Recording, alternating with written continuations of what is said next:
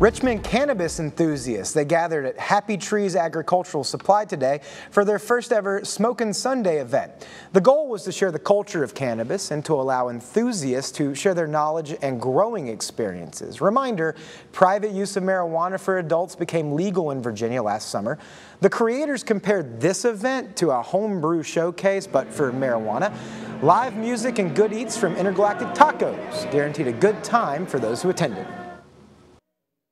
Well, I decided to take some time and enjoy the new things that are happening in Richmond, especially the fact that cannabis is now made legal, and being at this event is so awesome. I've been here, this is my first time, and I'm just so excited to see where this takes us here in the city.